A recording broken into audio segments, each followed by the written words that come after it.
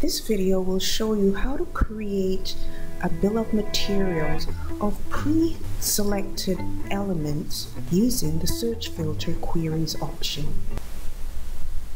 Let's open up the search filter, and we're interested in the objects tab. So the objects are steel beam and perhaps folded beam. You can also search by different criteria. However, we were interested in naming model roll, and the type is column. So I want to save that. So up comes the name of the query. We're creating a query right now, and this query is based on column model roll.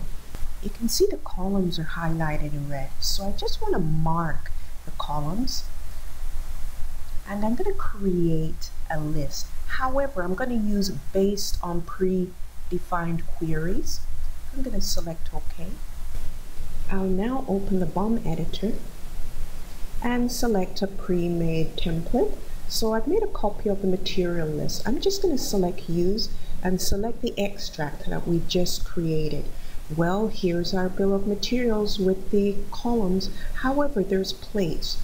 I can get rid of those plates by going back and right-clicking and selecting the report contents and deselecting the plate. So unchecking the plates, I'll select OK and recreate that bill of materials again by selecting yes and OK, and you can see the plates are gone. Export the bill of materials in various formats, as well as save it with a .rdf extension.